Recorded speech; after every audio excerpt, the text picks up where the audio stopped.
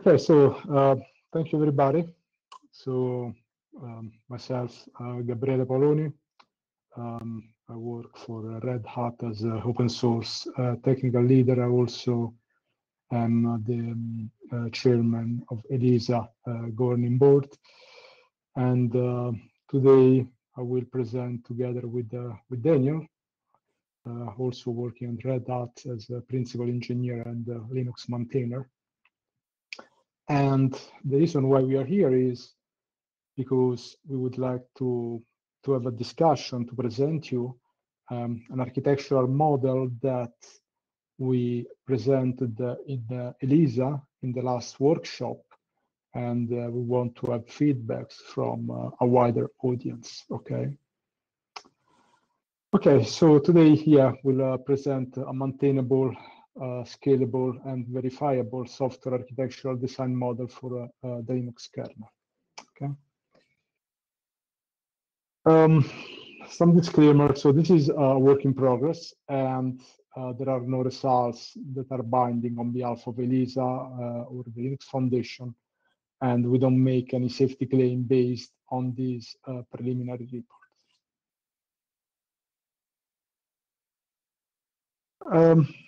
Agenda. So for first we'll say what is in scope and out of scope of this presentation. Then we will look into possible functional safety qualification approaches for Linux. Then we will go into the core of this presentation. So we will present this tailored architectural model. We'll look into a specific example, the ioctl, and then we will see how this model can be verified through the runtime verification monitors. That is what Daniel has been working on in the last few months, I think. And then we will look at the next steps and we'll take questions and answers. Okay. Okay, so what is the scope? We will, as I said, so we will present a proposal about high-level description and architectural design, and that is suitable, to meet ISO 26262 requirements. We will talk about software verification methodology associated to the architectural model. We will not talk about the overall FUSA qualification strategy for Linux, and we will not touch on any standard, any safety standard that is beyond ISO 26262. That is the safety standard that is used for automotive.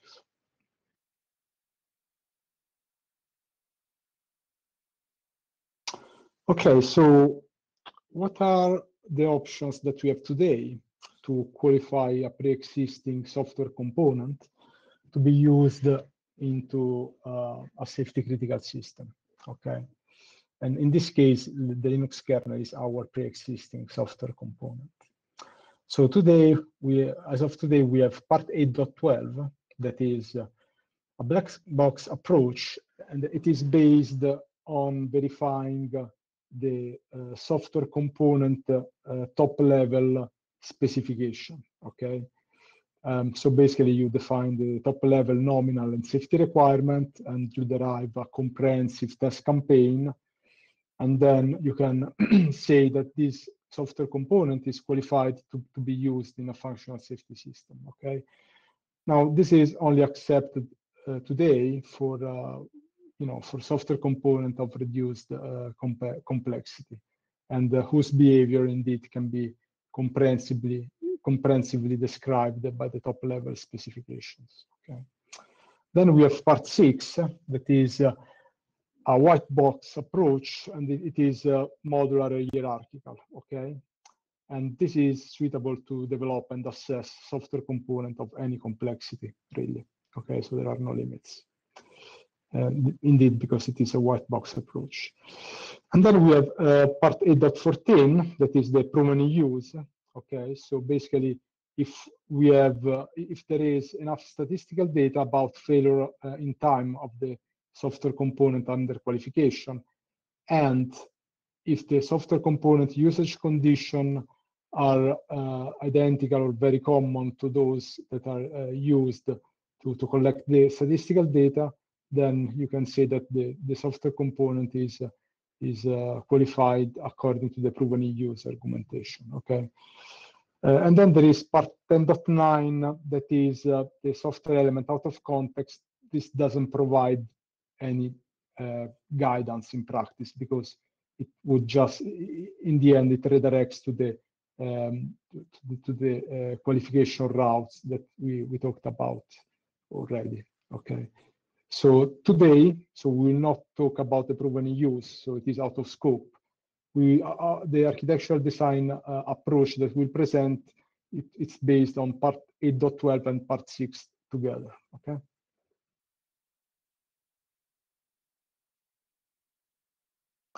Okay, so as already said, part 8.12 is pretty simple. We have the safety and nominal requirement, the pre-existing code. We have a requirement-based testing campaign, and there is no architecture required. Okay, so just a high-level description of the safety and nominal requirements. Okay, indeed, it's understandable that the amount of artifacts and collaterals to maintain in this case is pretty low. Okay. On the flip side, when we go and look into the part 6 standard approach, we can see that there are quite few activities that are involved. Okay, so we start from the safety concept, then we have the safety and nominal requirement, we have the software architectural design, the unit testing, implementation, the unit design, implementation, then unit test, integration test, platform test, and validation test. And following this approach, to assess a software component that was not developed according to part 6, it can be, pretty painful and would require a huge amount of rework, especially if we go down, if we look from the unit design below. So the effort, it can explode really. Okay.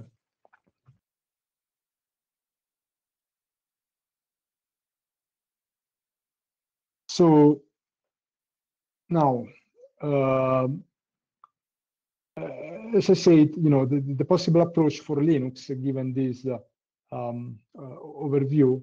So, part 8.12 alone is not applicable because Linux is too complex. Part 6 can be applied. However, it's quite challenging with respect to the amount of work required. Part 8.14 is applicable, the proven in use, but there must be statistical data. Okay, so and the usage condition must be similar to those where the statistical data was collected. Okay, so as I said, for today, the 8.14 is out of scope. Okay.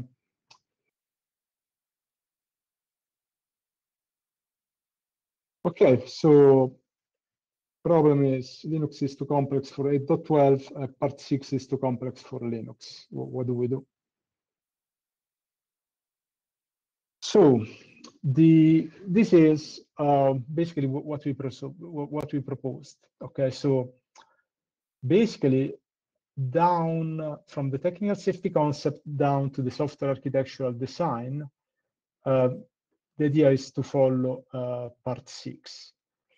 And then the single units that in part 6 usually are the single functions would be replaced by bigger units, really. And the idea was to start with driver subsystems, okay? And then, so the idea would be to qualify the single driver subsystems according to part 8.12. And then when it comes to the software architectural design and integration testing and above, we will follow part 6, okay? So in practice, when it comes to an architectural model to describe this, to support this approach, what happens is that we have the Linux kernel. so where we have a very simplified and a realistic view on the right. Okay, so the Linux kernel would be partitioned into macro block, right? That could be driver and subsystems, at least to start with. Okay, and each of these block is a software unit. For each software unit, the design specification can be described, can be defined using natural language, effectively using the kernel doc headers. And when it comes to the interactions between the different blocks, there will be a semi-formal or formal notation. Okay, a semi-formal notation is basically a UML diagram, for example. Okay, and so the idea is that to formally or semi-formally describe the interaction between the macro blocks and to describe the behavior of the single blocks using the natural language, so leveraging the kernel doc headers.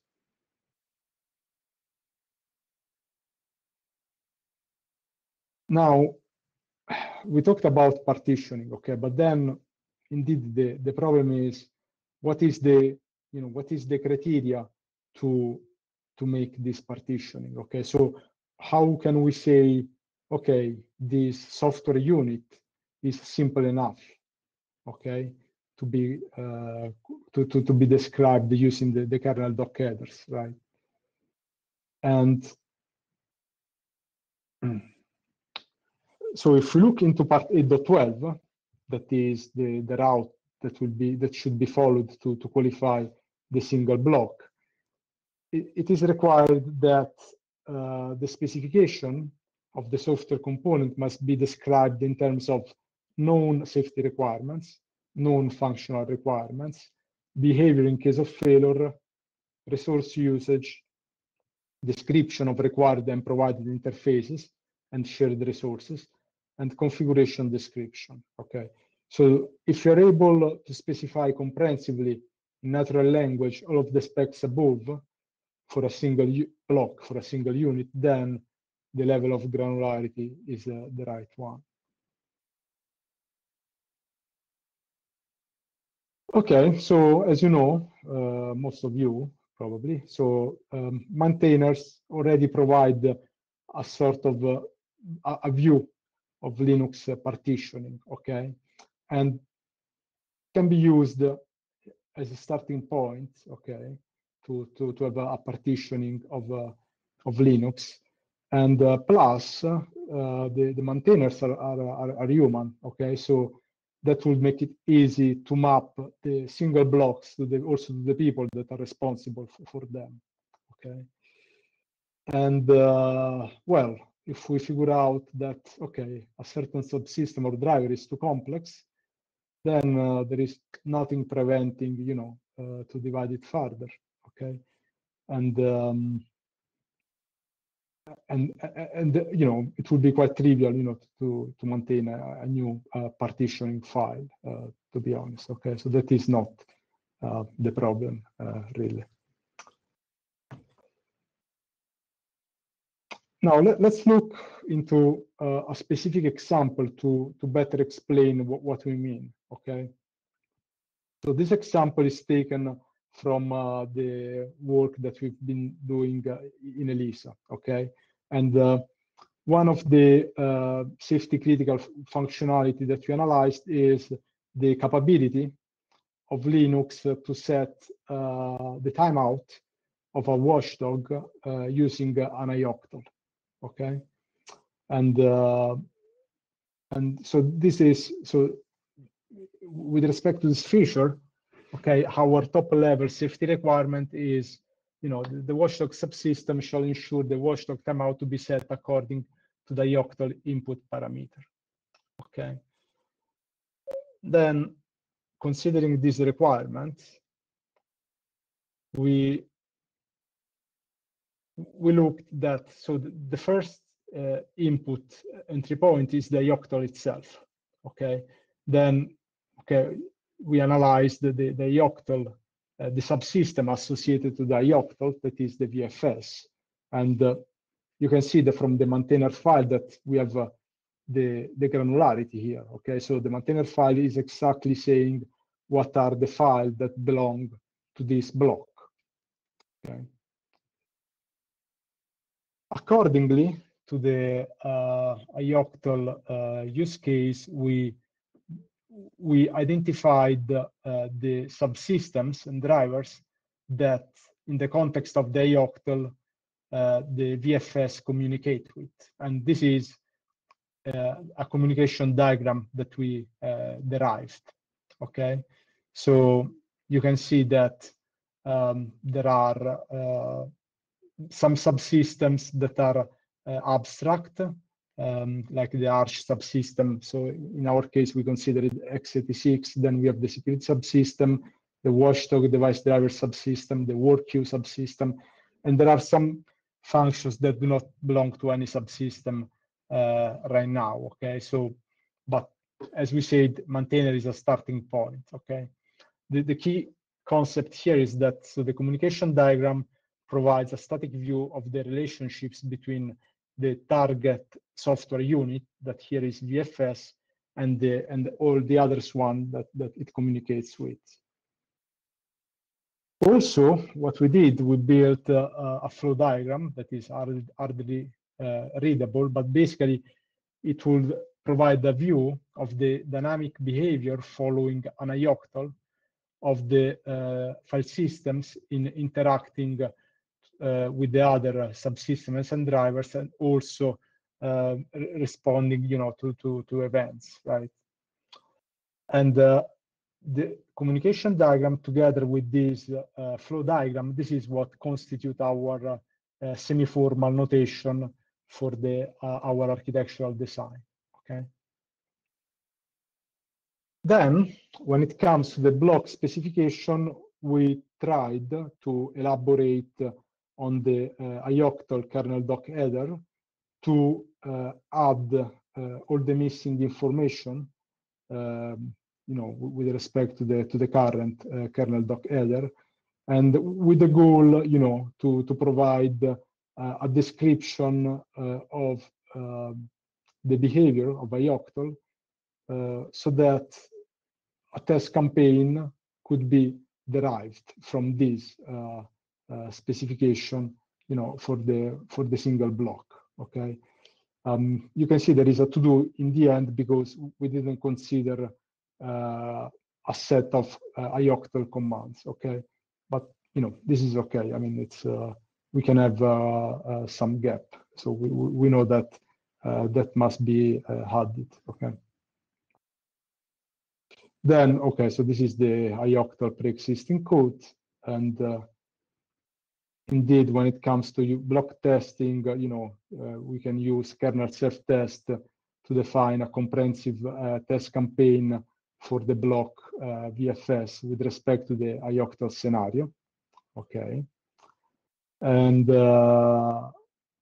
then when it comes to the architecture, when it comes to the integration test, and in this case we need to verify the software architectural model, we can leverage the runtime verification monitors.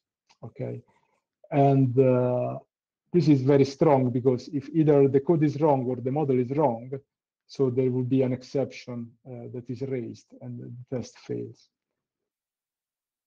And now I will leave the scene to Daniel. So Daniel, please. So hi, this is Daniel.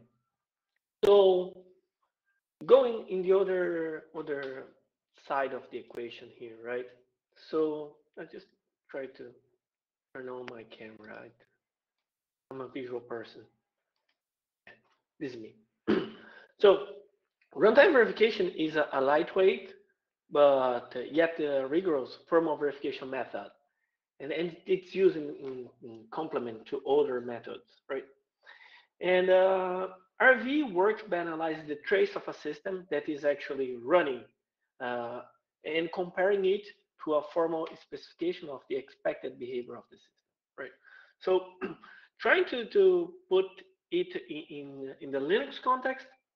So in one side we have the Linux realm, which we see as a set of traces, right? Tracing subsystem. In the other side, we have the formal realm, where we have a formal specification of the desired behavior of Linux. And runtime verification stands right in the middle. So in one side, it reads the system trace. In the other side, it reads the specification and tries to run the specification with the input from the trace, right?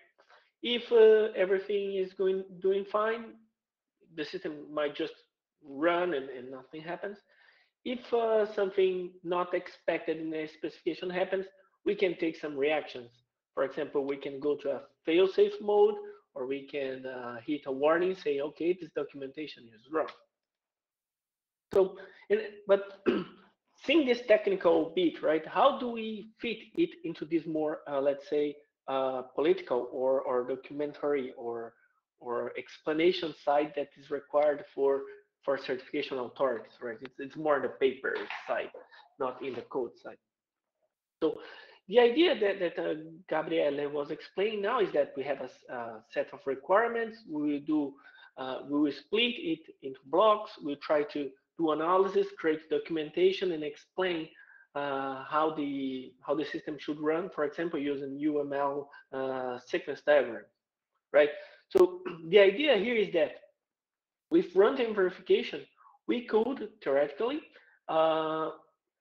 read this input from the diagrams, translate it into code that might run on Linux, verifying if the trace is matching with the documentation, right? So it will close the loop between the documentation and the documentation and the system, the actual implementation. And it might be useful for two things, right? First, to improve the documentation, to see if we are covering all the things that we expect, all the details of the specification in the all the details of the kernel in the specification, right?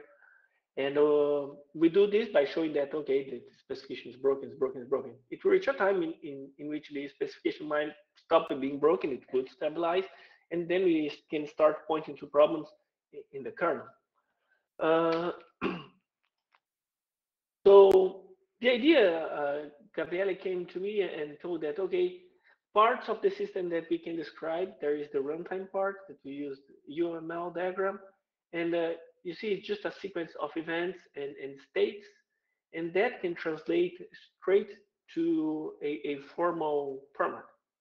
In this example, automata, and those who know me already know where I'm going to.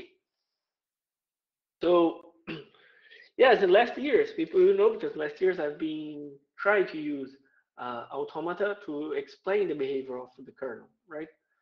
And I was able, not using this methodology, right, for trying to explain the properties of the branch RT, I was able to create a considerably large model, like with more than 9,000 states and 21,000 transitions, using some small specifications. So using it in a way that we could understand small specifications and build the big image of the system, and and how to integrate this into the practice of a kernel developer, making it code, making it easy to run.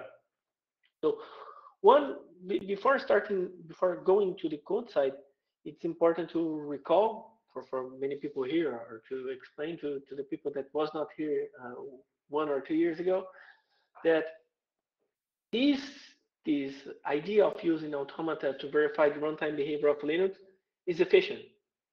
One of the questions that is often raised if for the application of formal methods is, how much time does it take to verify a property, or to verify the system?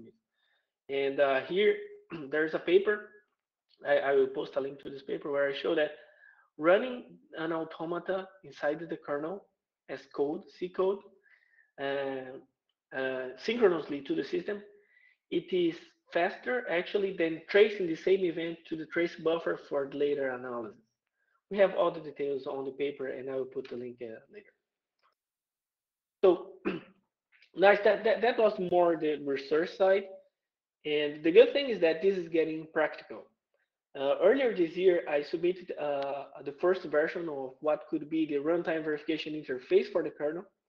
You have the link here, and it was welcomed by some key people. Steven, I'm targeting this as a complement of the trace interface inside the kernel.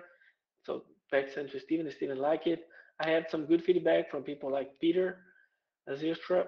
So things seems to be feasible, right? And it's mostly this interface is built upon two pieces of software. And the first piece is the .2k, which is a tool that can translate these automata format in the GraphVis format. An automata using the GraphVis format, we can translate it into code, a C code that represents the same automata. And I also added some macro functions that can read that model code and enable it to run inside of the kernel as native C code. And the only thing that is left for a developer is to connect one automata event or one UML diagram event to the kernel event that represents it. So it's just the instrumentation part. The patch set includes documentation that explain all these steps and at a good level. And so, once you have your model compiled and loaded into the system, you can load models on demand. You just go to the trace interface, like here, for example, syskernel tracing. I created an RV director there, and I can say things like, for example, in the second line here, I can say that I want to activate a reaction when something bad happens for this WIP monitor. I say, okay, please panic the system if an unexpected event happens on this WIP model, right? And to enable the monitoring of this model that would be hooked to the events and starts to run in the automata, you just enable echo WP enable monitor. So a very common way to do things in the tracing subsystem. And one thing that I also added is that the developer can watch the monitor running by, for example, enabling these trace points and reading them via ftrace or via BPF or via perf or anything you can hook to events. And that's the idea, to use monitors to transform documentation into C code, and they use it to verify if the documentation is correct and if the kernel is correct. There is a lot of information about it around. I have published some a summary of this research on Red Hat Research Quarterly magazine. It points to all the points that you might be interested to understand. A more heavy documentation, you see there are two academic papers here, one journal and a conference, and they have all the details of the implementation in the more, let's say, formal side. And finally, there's a link for a presentation I gave at TLC 2019. I think it was the last event I went in person, and it explains all the details of the formal verification we did. And yeah, and it's back to Gabriele. Okay, so thank you, Daniel. So having talked about the real-time verification monitor, we can now go, to the last slide about the pain points and the next steps, really.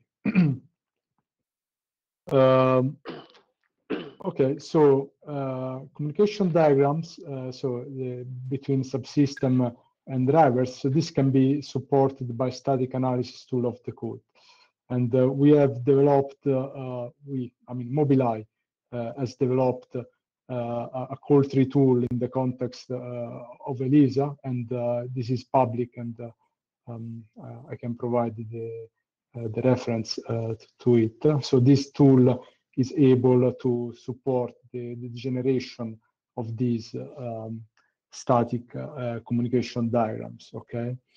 And the dynamic diagrams, so the baseline for them, only the baseline, that could be automatically generated by tracing the interfaces between subsystems once we have the communication diagrams. So basically, what we do, we stick traces to the interfaces between the subsystems, and then the dynamic trace log would be a sort of baseline of flow diagram. This is indeed, only a baseline. Okay, so that cannot be our flow diagram, because otherwise, if there are bugs in the code, we will never be able to spot them, because it will be an architecture automatically, generated based on the code, and this is wrong. Okay, so the idea is that so we can have tools to generate baselines. However, it is absolutely mandatory to have a human review of the code and of the generated baseline, so that the model is the real architecture model is created by human. Okay, and another pain point is indeed kernel doc headers, because if we say that the top level specification of drivers and subsystems, and anyway whatever is a unit, is written following the kernel doc headers, it is mandatory to expand these kernel doc headers so that the missing behavior is also reported in the headers itself, right? So it is a significant amount of work, really. However,